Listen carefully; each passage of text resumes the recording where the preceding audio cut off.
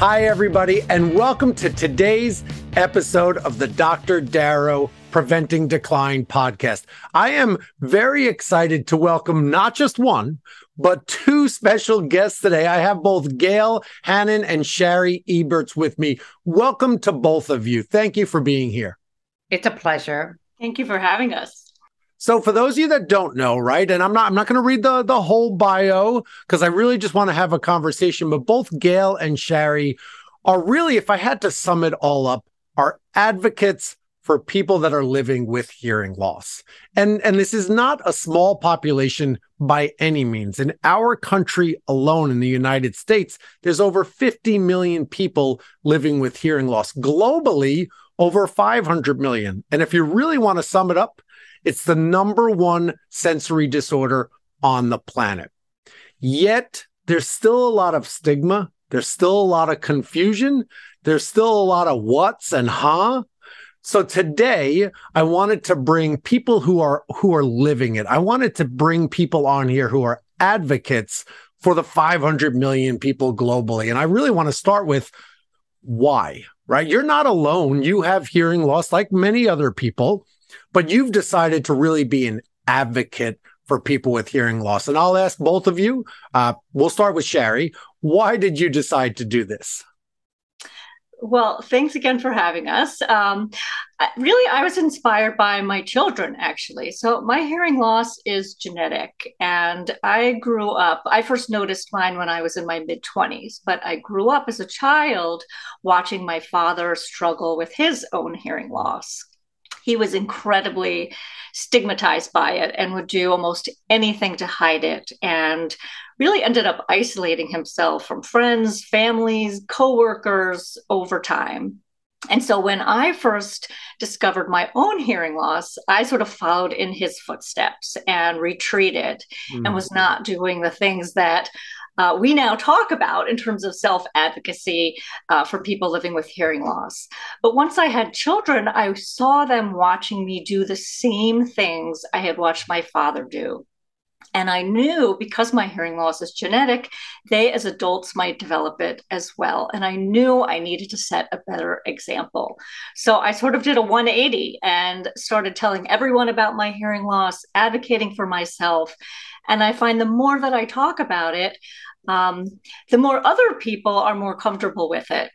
And I feel like every time I advocate for myself, I'm advocating for everyone with hearing loss and possibly my children as well. So, Shari, I want to ask, and Gael, I'll come to you in a minute. Shari, I'm going to say something extremely sarcastic. So I just want to get that out there. This is sarcastic. Okay. I know that your dad, right, is from I'm going to make assumptions about age. Your dad is of the pre-ADA generation, the Americans with Disability Act. And if you think back then, unfortunately, the stigmas of, right, deaf and dumb, and these people are to be hidden. They're to be sort of dismissed, put away in schools.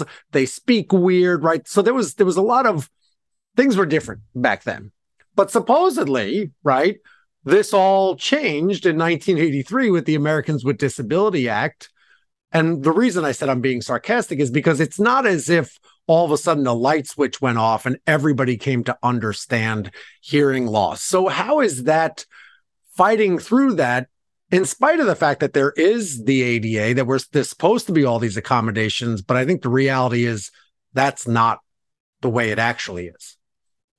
Yeah, well, that is the real importance of continued advocacy. So we do sort of have this backstop with the ADA, but in terms of the implementation, it's sometimes challenging. And I think the most important thing really is that hearing loss is so misunderstood by the general population. And so people don't take it seriously.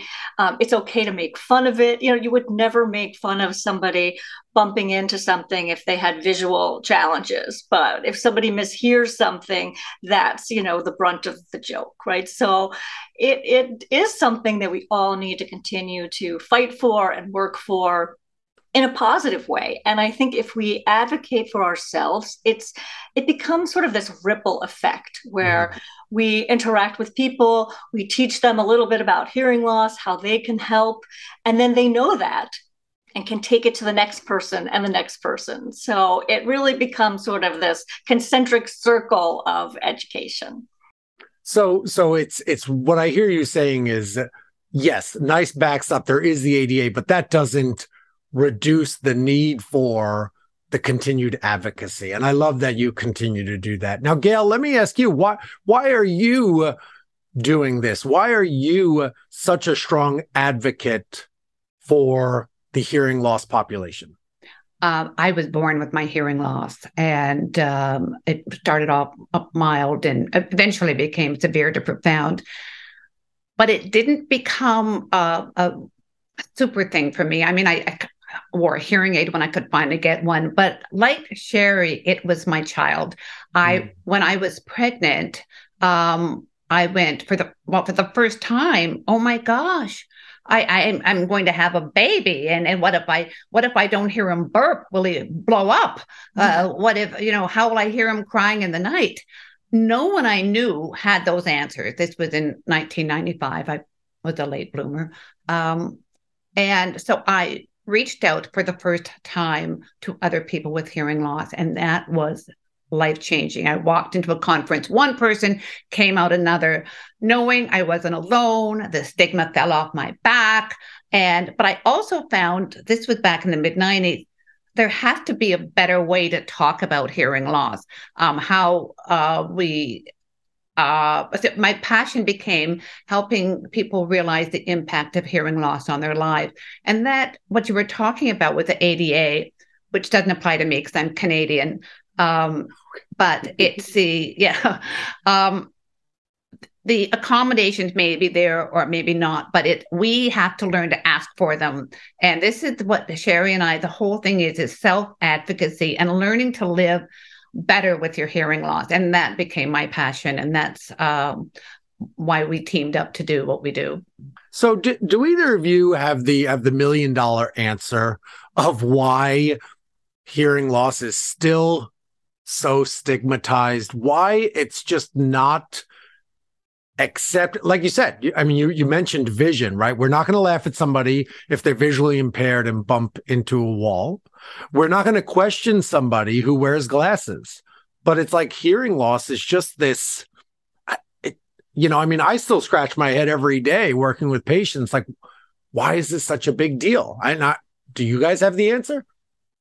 Well, I think traditionally, historically, people with hearing loss, if we don't hear, we kind of, we get that look and we miss answers. So it's always been historically was associated with some sort of cognitive or intellectual issue. And most of the stigma, no, not most, so much of the stigma is self-stigma.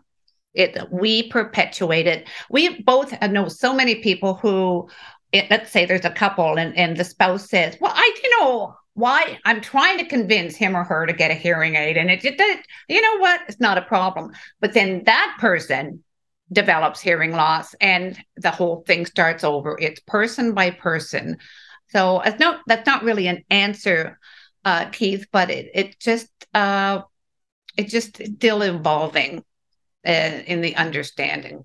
Well, what I hear you saying, Gail, is it's more this internal stigma. It's this internal battle that people are struggling with to really accept their medical condition and seek help. It's not that, I mean, right? Yes, you make a great point. Historically, our society associated this deaf with dumb, which is just horrible, right? Because that's not true at all. There is no cognitive impairment in somebody who's born with hearing loss. I know plenty of people, as do you, who have become very successful who are born with hearing loss, but it's a shame. And Shari, I don't know if you have any thoughts on this stigma and why it's out there. Yeah, I think it's both internal and external, actually. And I do think it's because there are these myths around hearing loss. I think that a lot of people equate hearing loss with deafness, and they're two different things. So sometimes when the accommodations are offered to us, they're not necessarily what we need. And so there's sort of this misunderstanding and it continues the stigma. They may say, oh, let's get a sign language interpreter. And for, the 98% of us, with hearing issues that don't use sign language, that is not going to be helpful. So I think there's a myth sort of around that. And myths create stigma, right? They create confusion. I think the other myth that's out there are that hearing aids work like glasses.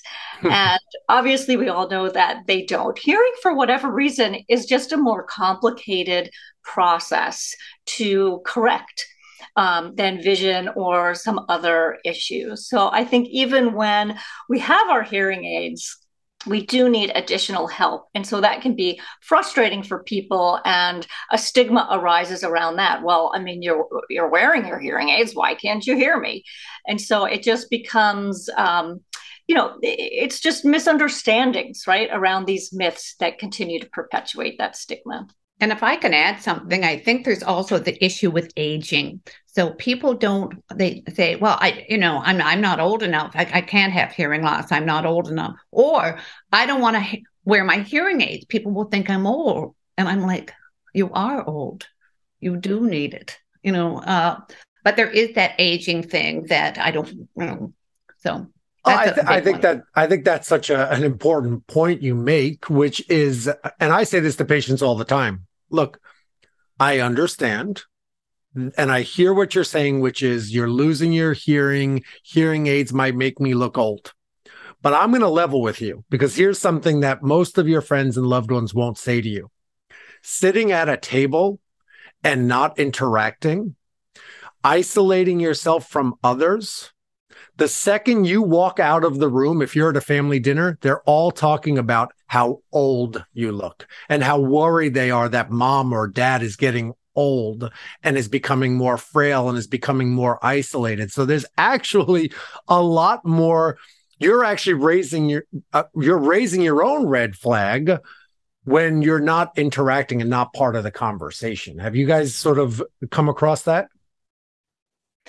Absolutely. I mean, I think that's one of sort of the mind shifts that we really talk about in our book is, we start off saying, well, we don't want to let anyone know about our hearing loss because it's going to make us look old or out of touch. And the real answer is that we should tell everyone about our hearing loss, because that's the only way that we're going to create good communication. And we really hope that people will focus not necessarily on hearing better, because that may or may not happen. But what we can do is we can communicate better using a lot of the skills that we talk about in Here and Beyond. Well, I think that's a great point to make, right? And that's sort of one of the most important things that I have to sort of convey to my patients, which is what is the actual prognosis? Because we're not correcting, we're not fixing, we're not curing.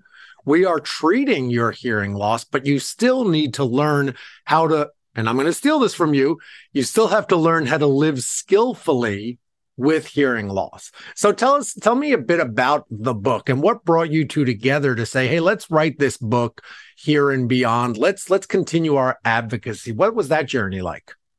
I had written a first book, which was memoir, survival guide, but I knew I wanted to write another book. All these memoirs were coming out, and there was nothing really available on how to live better with hearing loss. And I knew Shari. I didn't know her very well, but I knew she was interested in writing a book, and I would rather write one with her than be in competition with her. So I reached out. She went, yes. And this was just as the pandemic was coming in. So it was fine. It was great, really. So we spent the pandemic writing this book and created a magic between us. So we've become very close. And because what we believe is so in line to talk about how we can live better with our hearing loss. And I'll let Shari talk a little bit about the fundamentals of the book, but that's how it started, and that's the journey that we're on. Yeah, please, thank you, Gail. Shari, share with us sort of what are some of the take-home messages? What can right? A lot of people out there living with hearing loss, and hopefully now they've got the message that there's no cure, there's no quick fix. Yes, you need to treat your hearing loss. But even once you do that, there's still more to it. So give us sort of the synopsis or the take-home nuggets from the book, Here and Beyond. All right, no pressure. Go, Shari, go. I think there are a number of things in the book, but Right. I think one of the things is what we talked about a little bit before, of sort of shifting that focus from hearing better to communicating better. That is huge. And then we have this three-legged stool of skills. And we love the word skills because a skill is something that you can learn to be better at and you can improve. And so we feel like everyone can learn these skills and get better at living with their hearing loss, no matter where they are sort of on that journey. And the three legs are, the first is technology, because obviously having some sort of device is important for most people in terms of treating their hearing loss. But we're really very enthusiastic about a wide range of devices. So hearing aids, cochlear implants, but also apps, assistive listening technologies. So many things are out there and always being developed. So it's not just the hearing aid is the silver bullet. All types of technology is that first leg. The second is all about attitude. We call it mind shifts. And so it's really changing our attitudes that we hold about hearing loss and becoming empowered and comfortable advocating for ourselves and asking for the specific assistance that we need. And then the third leg we call communication game changers, which are these behavioral changes. So things like self-identifying, speech reading, finding a different seat, all different types of things that are not technology, but can create better communication. Gail, how'd she do?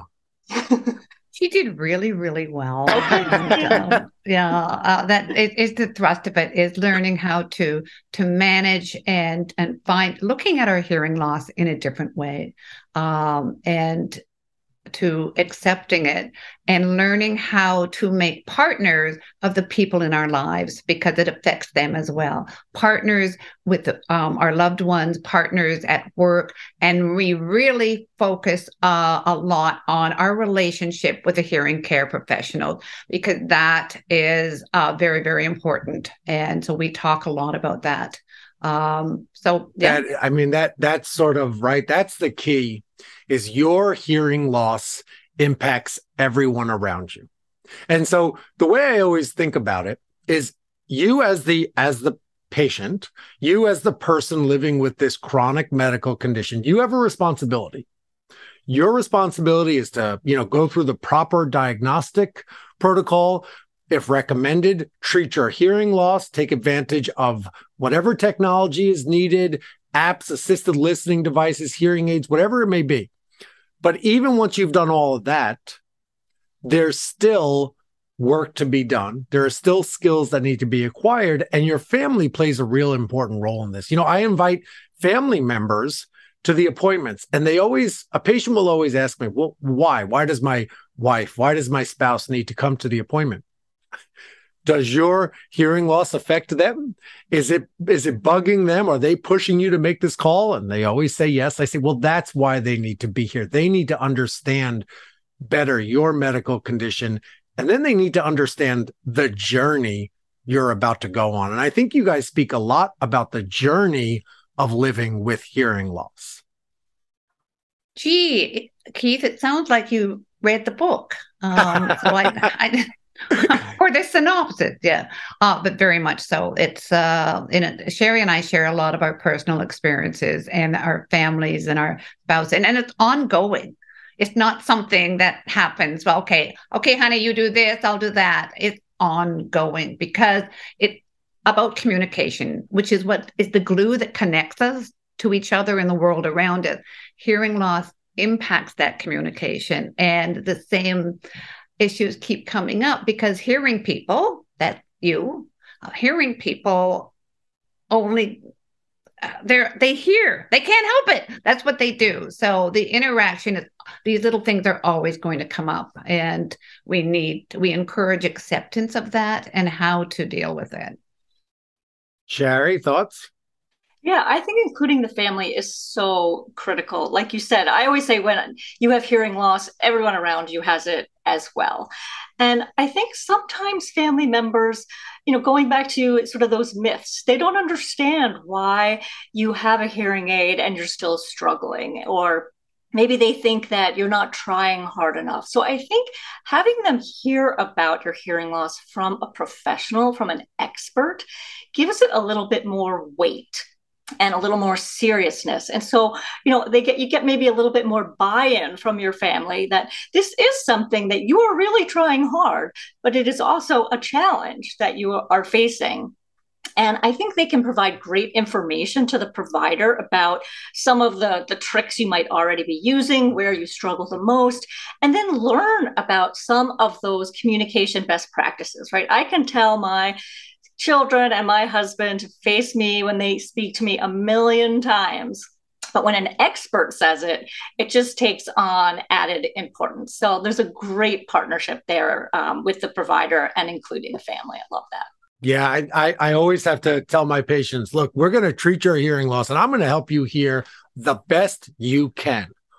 But that doesn't mean that it's okay for your spouse to speak to you from the other room while the sink is running and they're doing dishes. Right. That's difficult for somebody with normal hearing. So even when we treat your hearing loss, we're never going to get to that point. So the advocacy, it doesn't end. And I really, right, I said this before and I want to say it again. Hearing loss, for the most part, is a chronic medical condition.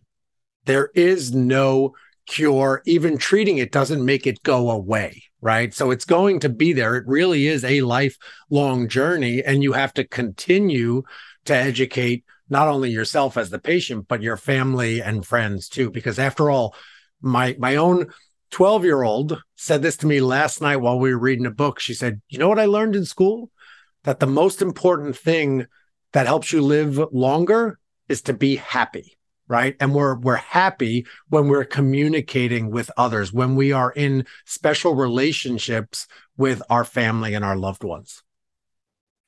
100%. And I think the other point to make is that it does get easier over time, right? Mm-hmm. That's what it's all about. When you develop the skills and you have to practice them, and some days are better than others, but it is something that's going to get better the more that you live it and the more that you continue down that journey. So I want to make sure that we're really sort of sending that positive message, because that's why we wrote the book, because we want people to be more comfortable in their skin, be more comfortable with their hearing loss, and learn how to live well with it.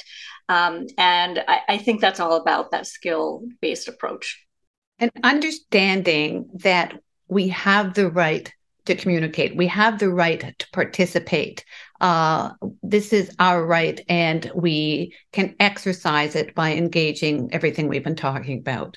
We are not lesser than because of our hearing loss. In some ways, we can be more than, because we may become better communicators in the process.